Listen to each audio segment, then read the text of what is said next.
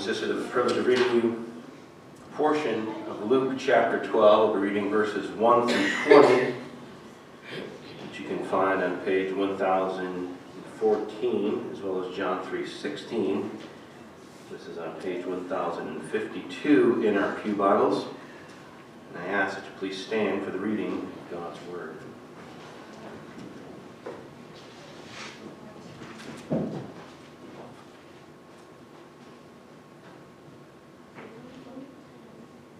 In those days, Caesar Augustus issued a decree that a census should be taken of the entire Roman world. This was the first census that took place while Quirinius was governor of Syria, and everyone went to their own town to register. So Joseph also went up from the town of Nazareth in Galilee to Judea, to Bethlehem, to the town of David, because he belonged to the house and the line of David. He went there to register with Mary, who was pledged to be married to him, and was expecting a child. While they were there, the time came for the baby to be born, and she gave birth to her firstborn, a son. She wrapped him in cloths and placed him in a manger because there was no room available for them at the inn.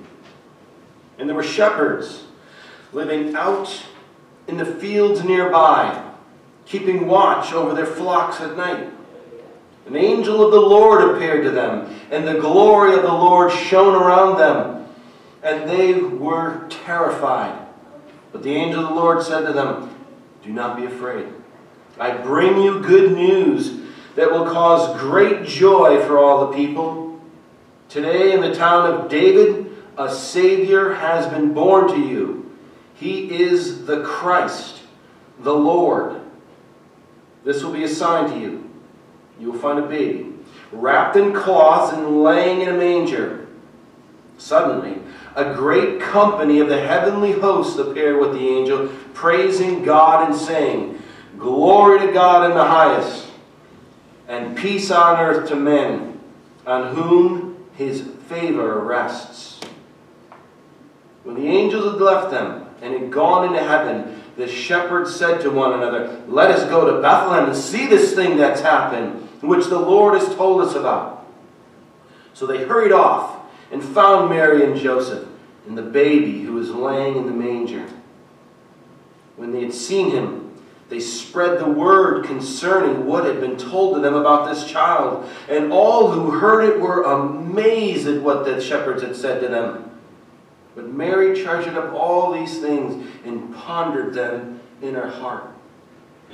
The shepherds returned, glorifying and praising God for all the things they had heard and seen, which were just as they had been told. John 3:16 says,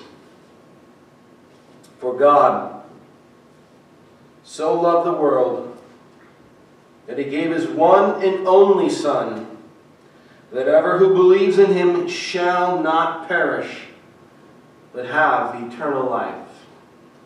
And God bless the reading of his word to your soul. You may be seated.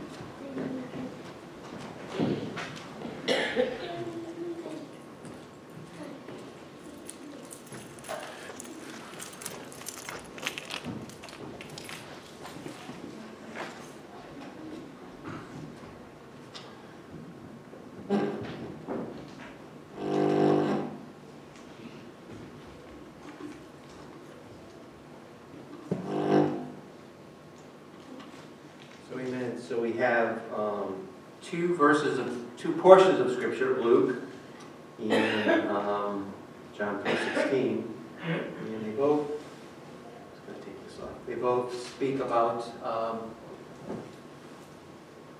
same thing: the birth of Jesus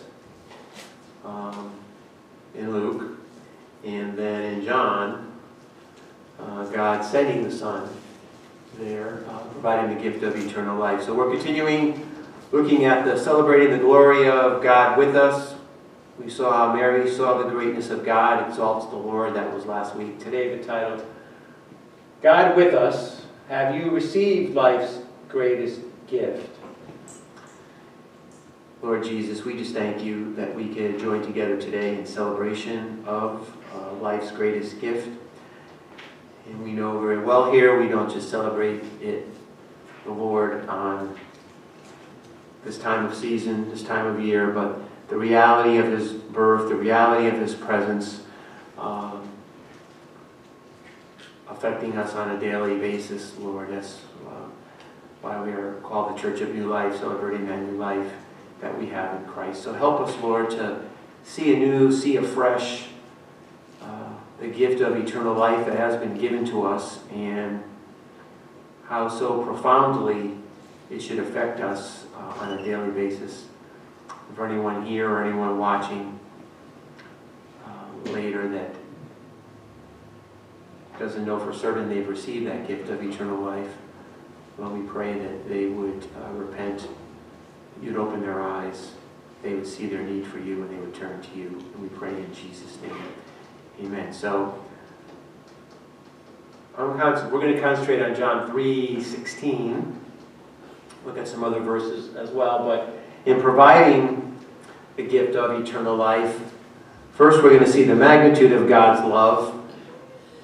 First part of verse 16, for God so loved the world that he gave his only begotten Son. That's the magnitude of his love. That's the magnitude of his love right there. Let's start there. God so loved the world. The word for God, the words for God, indicate this is something that God had done, that God was the initiator of the activity here. And what did God do?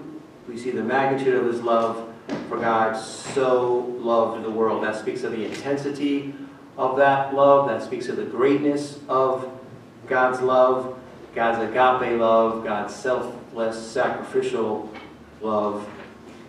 God so loved the world. I remember being at many, many, many, many Christmas services in my childhood, young adult life, and never knowing, never really understanding the gift of eternal life. And it didn't matter what church I was in. I was in a particular denomination, and I remember we would go there. You know, I went weekly for the most part, but in celebrating the birth of the Savior there. And then I remember one year my dad had decided to take me to his church in Stratford, which was a Protestant denomination, and we went to the midnight mass, I think it was. And I tell you, both of those traditions really know how to celebrate Christmas from I don't know, I just remember many candles and many poinsettias and many flowers and just much went into it. And it wasn't just one service, by the way. It would be, 4 or 5. And I think, depending on the tradition, I think the other church that I was part of at an early, and I guess maybe we didn't go on Christmas Day too, but there's multiple services, right? We just have this one and tonight, and but never understanding the magnitude of God's love in all those places that I went. The intensity of his love, the greatness of his love is spoken there. For God so loved the world. And the point is not actually that God saves the whole world, but that will be universalism, and Scripture doesn't teach that everyone will be saved. And sadly, many people just think because they believe intellectually that there is a God, or believe intellectually that Jesus is a Savior, or believe intellectually that He's the Lamb of God, that's still not saving faith. So many people, most of us here have an advantage in that we're celebrating life's greatest gift, knowing Him and having a relationship with Him. And I always say that knowing Him like that and having experienced the gift of eternal life and knowing Christ, right, ought to affect us in a more profound way, and even more than the churches that are packed today and tonight and some tomorrow, where they're worshiping, but they don't know Jesus in a saving way. We who know him in a saving way are more robust, ought to be more robust and more intense in our worship of him, not just tonight or today or tonight, but all the time. We saw last week how the thing that affected Mary was she saw the greatness of God. And I'll say again that maybe one of the biggest struggles we have, or evangelical church has, is not seeing the greatness of God, that it so affects us in a great and glorious way. We let the world, the flesh, the devil sometimes affect us more than we allow Christ to affect us. And the more we see his greatness, and the more we see the magnitude of his love in saving us, it'll have a greater effect on our lives. So, for God so loved the world, not meaning that everyone was saved. I was sharing with a family member, this past week, and explaining the gift of salvation in Jesus Christ, and this person was giving definite intellectual consent to it. And I'm like, so you're sure that you've made peace with God? And I felt it was important for him to make peace with God right now. And he's like, oh yeah. And we talked about it and we prayed. And then we talked about it and prayed the next day. And sadly now, a week later,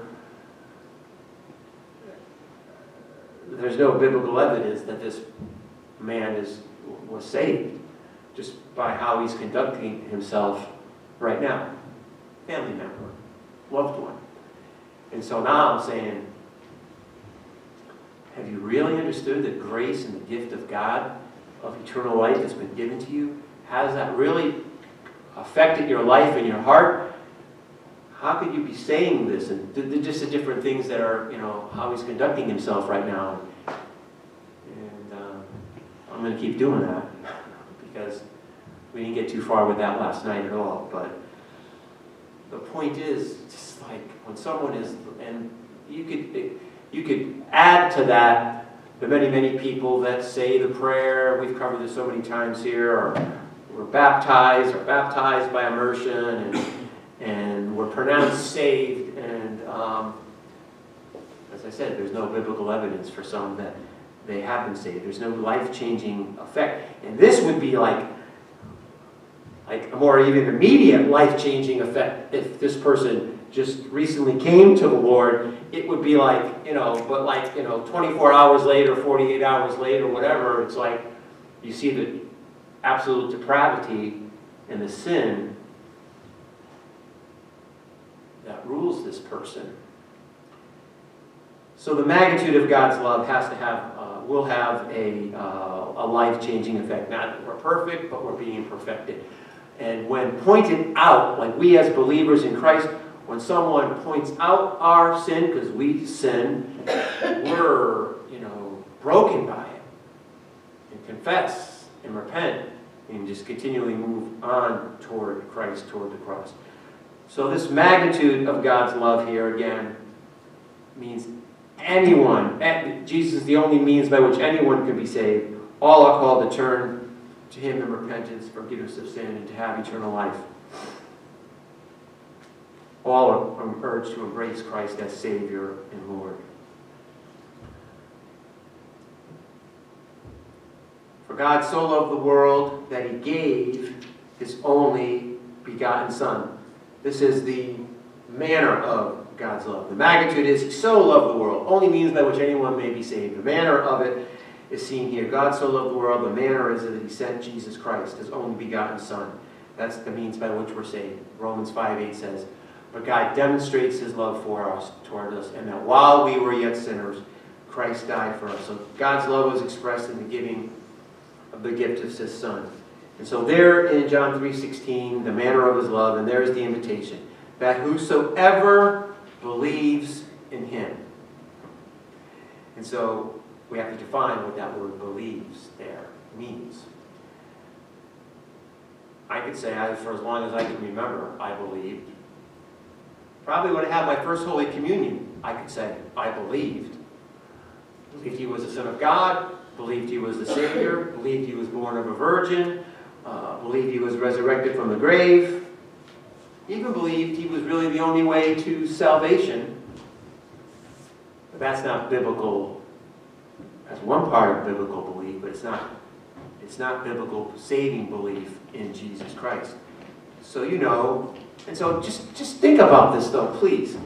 Think about the fact that if you really do, you really do know the Lord, how you've been saved through Christ, why you've been saved, for his own glory. And just that ought to help us to well up with just greater and greater appreciation and motivation for how we live.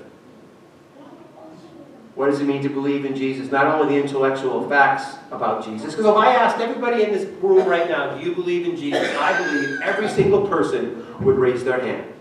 And maybe people watching this would be like, yeah, I believe in Jesus. Of course I believe in Jesus.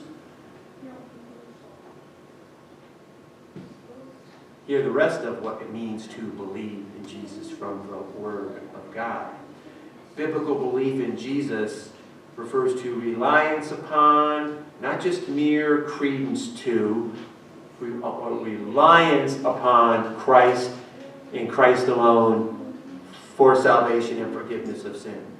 Believing includes agreeing in the mind with the truth about Christ, all those things that we said, he's the Son of God, born of a virgin. I mean, I've had people say to me he wasn't born of a virgin, and so they're okay. They didn't even have the most basic form of belief that he died on the cross. We would all agree, probably here, that he did all those things.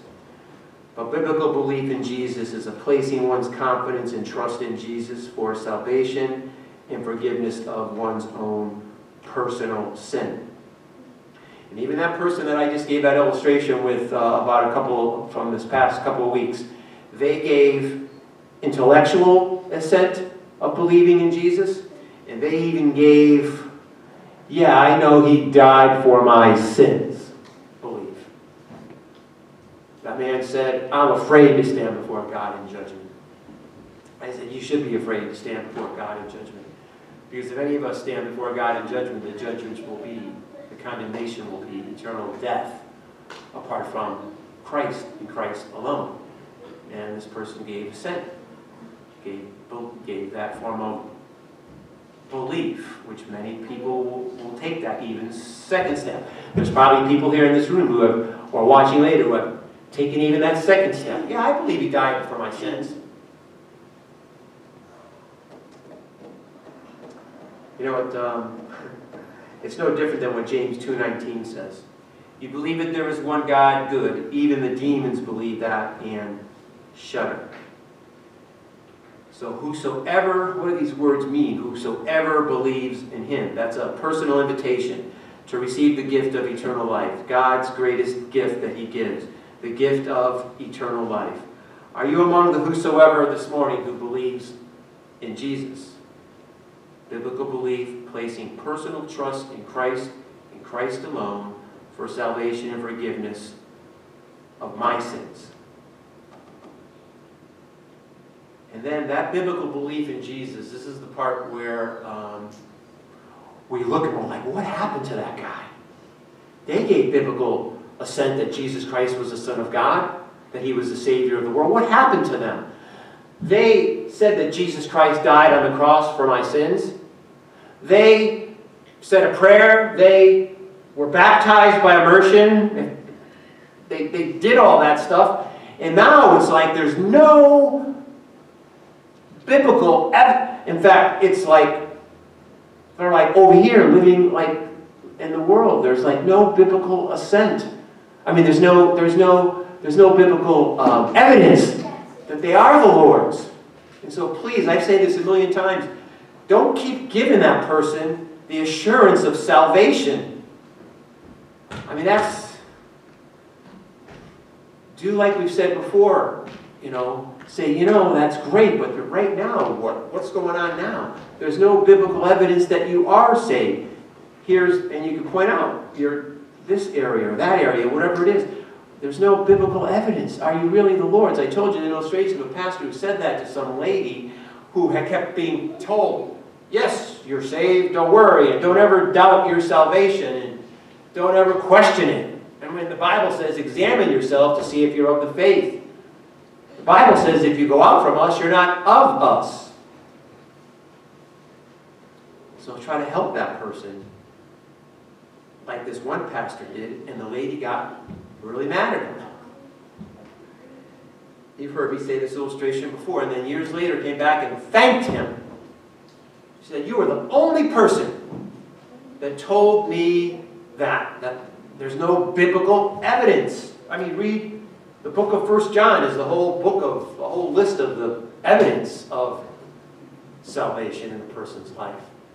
And then the woman saw that years later, went back and thanked him, as they said,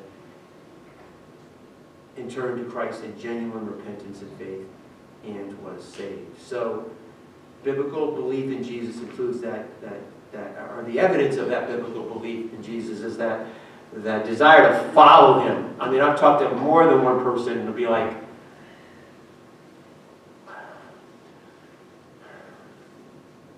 it's just very troubling because you got the verse, none of those who say to me, Lord, Lord, will enter the kingdom of heaven, but only those who do the will of my Father in heaven. The doing, and I don't mean doing it perfectly, okay, but just the overall trajectory of their life is they're seeking to follow the Lord, and when confronted with sin, there's a brokenness, a contriteness, and there's a repentance.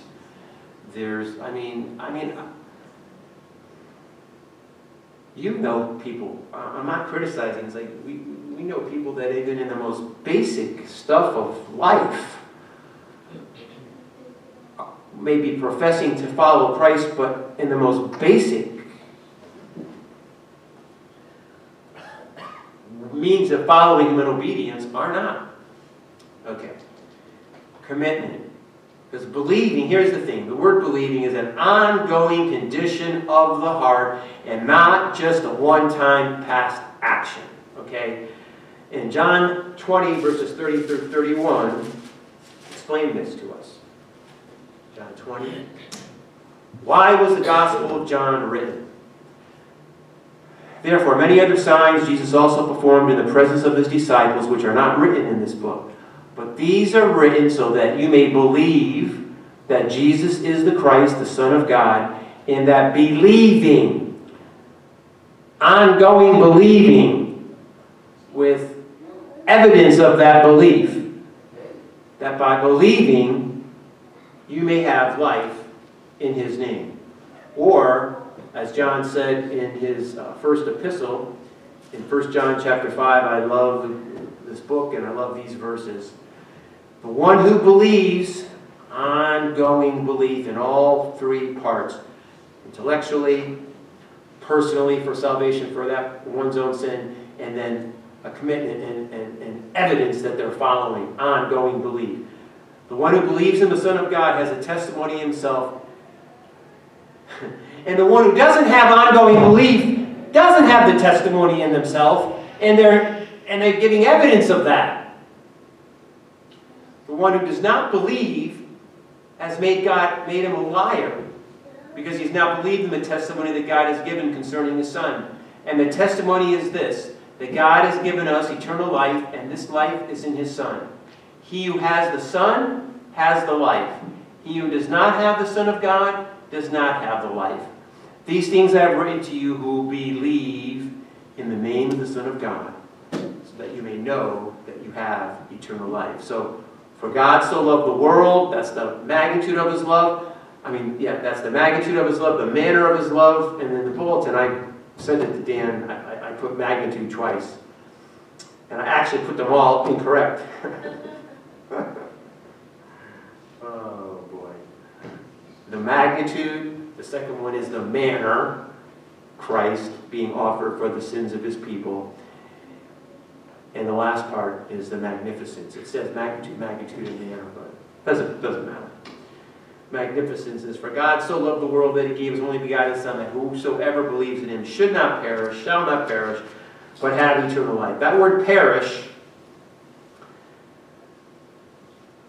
it would be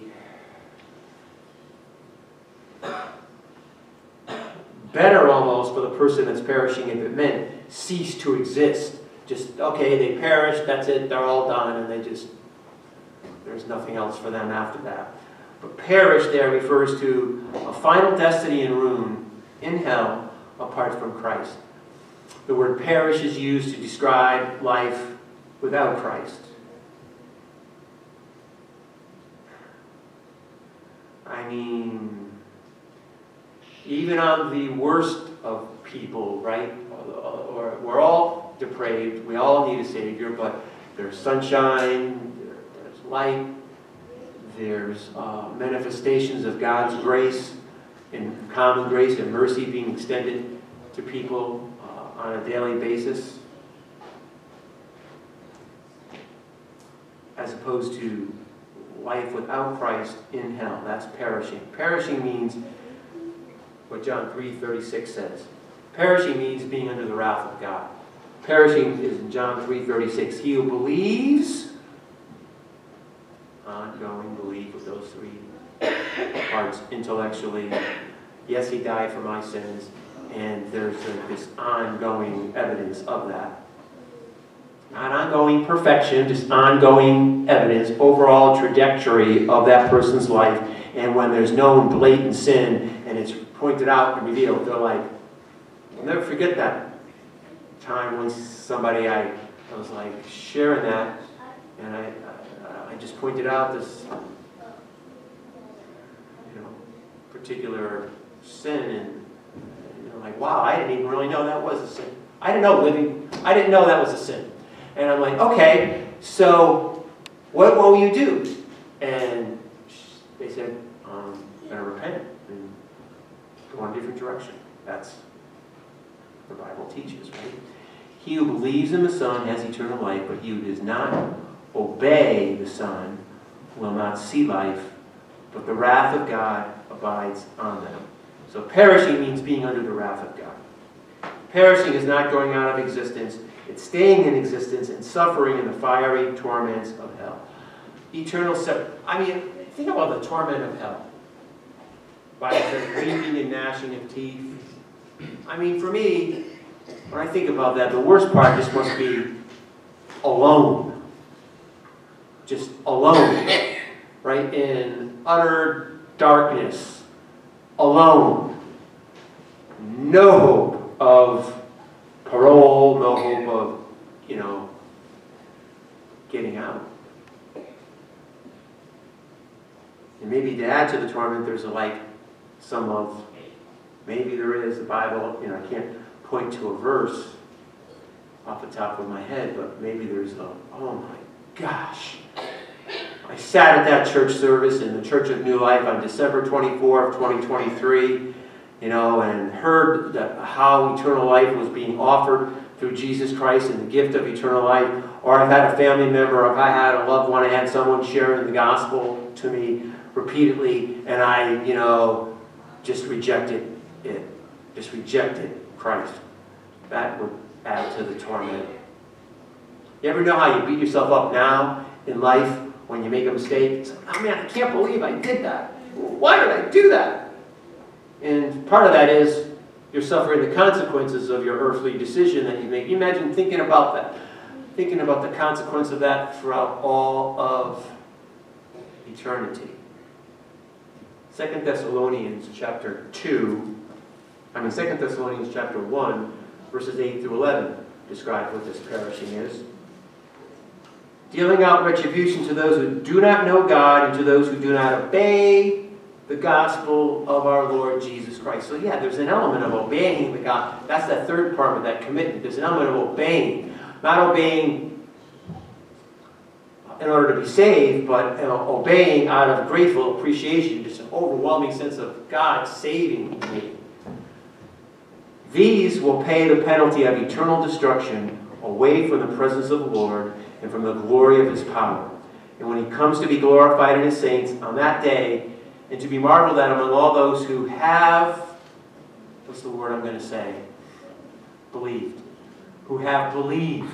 Among those who have believed. For our testimony to you was believed. Right? Someone shared it with you. And it was believed. So have you received the gift of eternal life? What's your response to the gift of Christmas? I've shared this before. I remember, in our family's celebration of Christmas in our unsaved home, back there as a young person, a lot of festivities, a lot of hoopla, we went to this house, we went to that house, a lot of stuff. It was Christmas Eve, go over one family members, receive presents, have a meal. Next day, go over another. This was always all of our extended family. So one it would be like, go over my mother's house, go over my aunt's house. Next day usually was when they were alive, go over Grandpa and Grandma's house. They'd be at the Christmas, they'd be there Christmas Eve too. Go over Grandma and Grandpa's house and then have another big meal and get more presents. And then at one point we would squeeze in Cheryl's family when that all happened and we were engaged and then married. Then we'd squeeze in going to their family's house and never squeezed out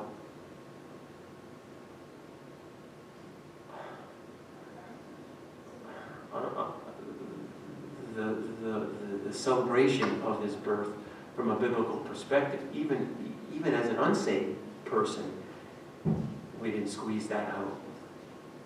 How much more now? How much more now? Wow. What's your response to the gift of Christmas? Let's read some verses circling around the birth of Christ.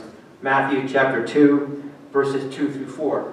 This is a response that people have to the gift of Christmas in genuine false worship of Christ.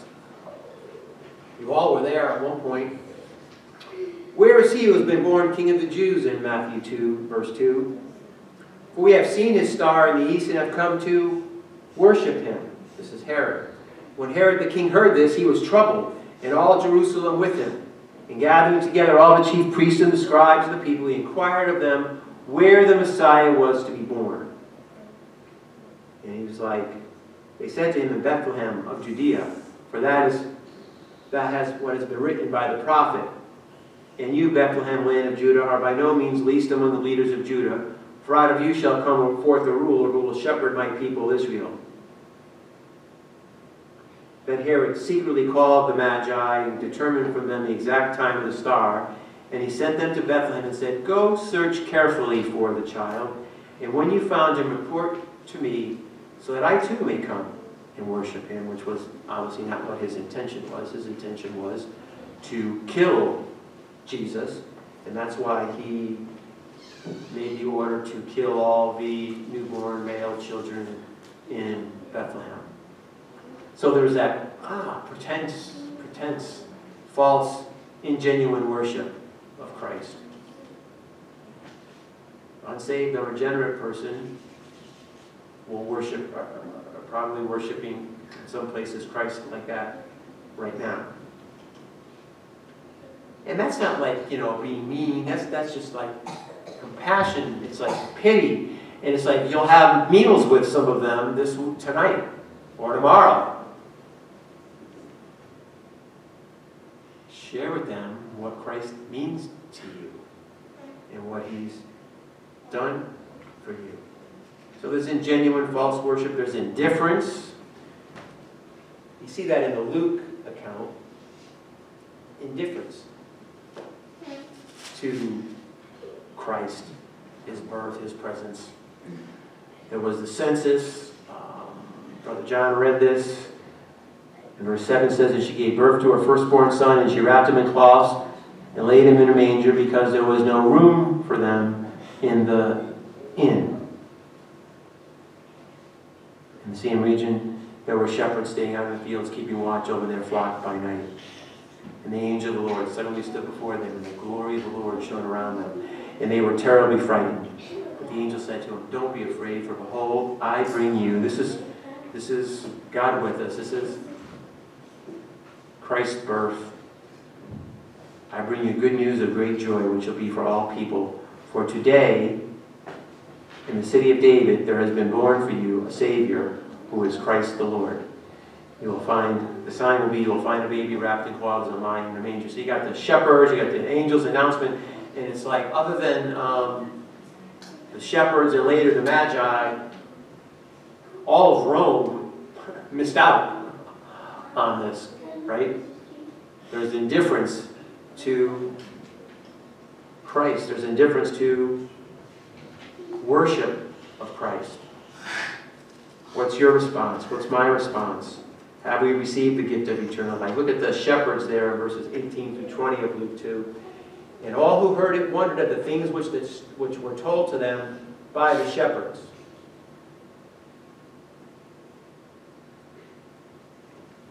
Who were the all that wondered? Nobody else went there to go see this. But Mary treasured all these things, pondering them in her heart. That's a good response to Christ's presence. Pondering, treasuring.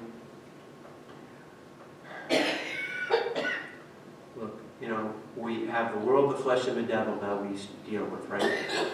And a lot of times in our choices, in our actions, in our decisions of life, sadly, because we are not yet perfected and are being perfected, there's moments in our life where we reveal what we treasure most. There's times when it's Christ, there's times when it's either Christ or itself. Mary treasured all these things, pondering them in her heart. You got those verses in Matthew about finding that pearl of great price and finding this treasure and hunting it down and looking for it. And there's intensity there. The shepherds went back, glorifying and praising God for all that they had seen and heard, just as had been told them. So there was praise, there was worship, there was telling others. That's our response to the gift of Christmas. There was telling others. I remember telling others way more often when the Lord had just saved me. I remember sharing that with family members and loved ones way more often, sadly, than maybe I do right now. Right? Sharing it. Grab them out of the world celebration of Christmas. Drag them. They're dragging you and I all the time. They're dragging us all the time to, the world celebration of Christmas. They're dragging us a lot of ways, a lot of the time, away from worship even on this time, on today. Grab them and say, come on, let's go. I want you to come with me and hear the gospel.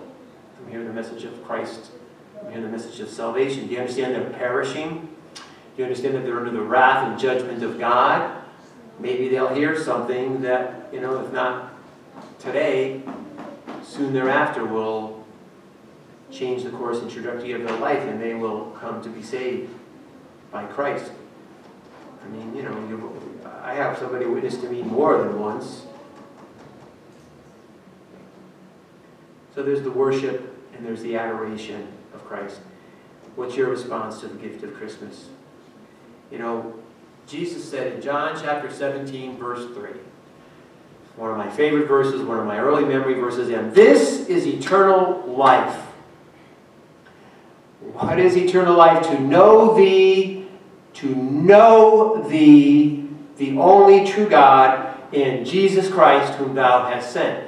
So there's that element of knowing Christ, ongoing belief, knowing Him, a relationship with Him, a hunger and a thirst for Him that is only satisfied by Him and is never actually fully satisfied. It's crazy. The more that you're trying to satisfy that spiritual and hunger and thirst, the more you're being made hungry, and there's a continual going after the Lord with that spiritual hunger and with that spiritual thirst that only He can satisfy. You know, what's that illustration? You know, too often we're like, you know, digging mud pies in the slums. God offers us a holiday at sea. That's that C.S. Lewis quote. And we're drinking in the world's slop and the flesh and the satisfying of the flesh. I mean, pressing on to know Christ is not a passive deal. Okay? At all.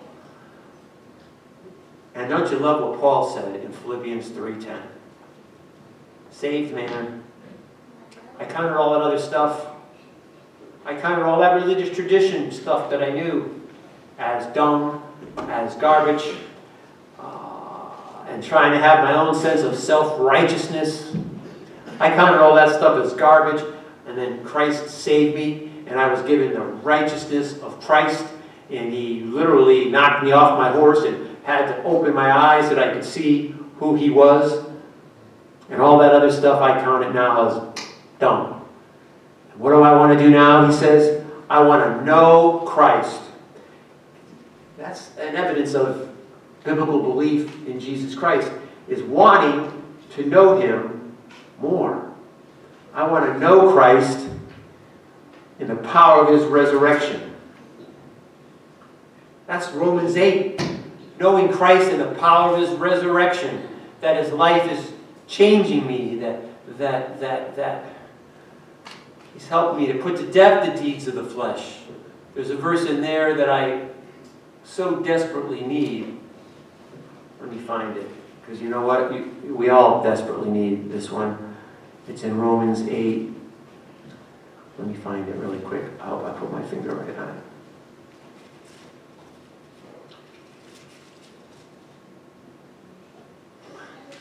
This is what knowing Christ looks like. Let me go back to 15. For you have not received the spirit of slavery leading you to fear again, but you've received the spirit of adoption as sons, by which we cry out, Abba, Father. The Spirit Himself testifies with our spirit that we are children of God. And if children, heirs, also heirs of God and fellow heirs with Christ, if indeed we suffer with Him, so we may also be glorified with Him. I consider the sufferings of this present time are not worthy to be compared to the glory to be revealed. But that part 16, praying, Lord, I pray, we pray, that your Spirit will bear witness and testify with my spirit that I'm a child of God in my reaction, in my interaction, in how I respond to life, children, work, bosses, all of it. I pray, Lord, that your Spirit will bear witness with my spirit that I am a child of God. Is a good prayer. It's a pressing on to know Him. I quoted Philippians 3:10. I want to read the verses that follow, because this is what the response to the gift of Christmas could be for all of us. I want to know Him in the power of His resurrection, the fellowship of His sufferings, being conformed to His death, in order that I might attain to the resurrection from the dead. And then for you when you fail, and then for you when you stumble, and then when you find yourself doing the very thing that you hate again and again and again, like in Romans 7. Paul says, not that I've already obtained it. This is pressing on, beloved. Not that I've already attained it, or have already become perfect. But I don't lay on the ground, and I don't wallow in self-pity, and I don't beat myself up when I sin. I confess, I repent, I go to Christ, right? And I said that. That was meant to be an encouragement. I might have said that like a condemnation, and I apologize for that. It meant to be a encouragement. Instead of doing that, press on, that I may lay hold of that for which also Christ laid hold of me. And he says again, brethren, I don't regard myself as having laid hold of it yet. This is, the great Apostle Paul. I haven't laid hold of it yet. I do the very things I hate, he says. But one thing I do, you got to have short-term memory here. One thing I do, forgetting what lies behind. Forget what lies behind years ago. Forget what lied behind just the last 5 minutes ago when there's sin and disobedience to the Lord. Forgetting what lies behind. Forward, forward, forward. Always pressing forward. But reaching and looking forward to what lies ahead. I press on. You've received the gift of eternal life in Jesus Christ. You've seen the magnitude, the manner, the magnificence. You're pressing on toward the goal, for the prize of the upward call of God in Christ Jesus. So God provides the gift of eternal life for those who believe in Him. We've seen the magnitude of it. For God so loved the world. The manner of it. For God so loved the world that He gave His only begotten Son. The manner. The magnificence.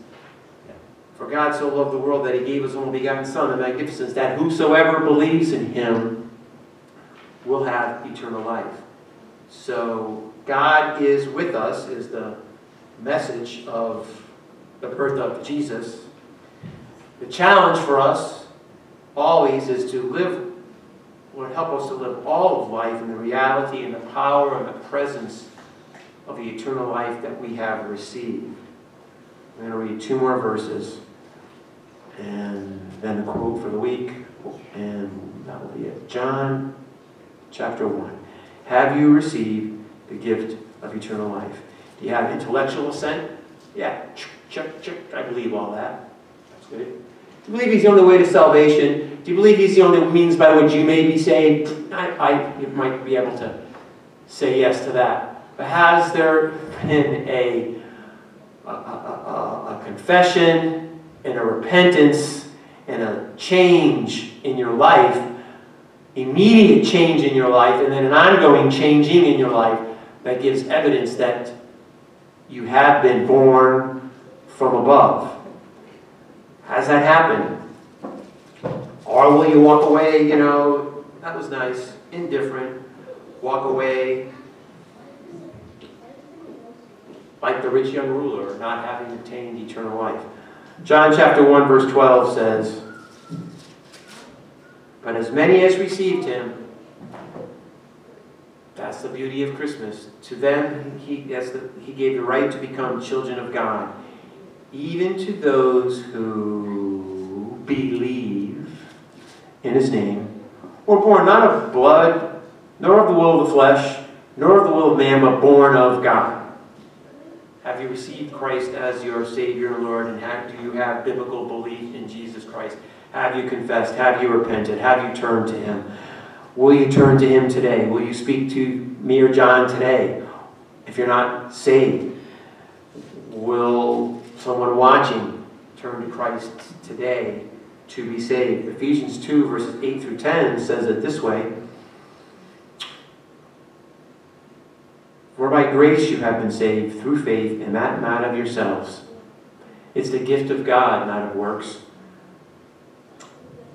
so no one may boast. Oh, where do the works come? The works come in the third part of the biblical belief in Jesus. The works come in the demonstration of the following of Jesus Christ. For we are His workmanship, created in Christ Jesus for good works, which God prepared beforehand so that we should walk in them. Paul's epistles talk about walking in Christ and following Him, right? Quote for the week. Martin Luther said, speaking about John 3:16, I'm sure we've seen this quote before, said, these words, John 3:16, flow like milk and honey, which are able to make the sad happy, the dead alive, if only the heart believes them firmly. For God so loved the world that He gave His only begotten Son, that whosoever believes in Him shall not perish, but have eternal life. Thank you, Lord. Thank you for the manner, the magnitude, the magnificence of your love. Thank you, Lord, for the gift of salvation through Jesus Christ.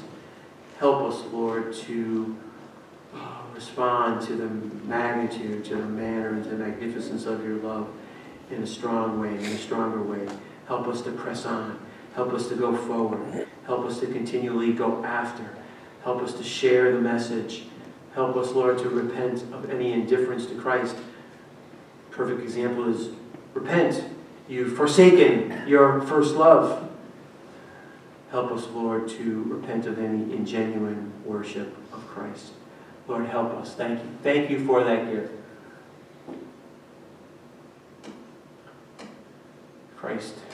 May Christ just affect us in a greater and stronger way, we pray. In Jesus' name, amen.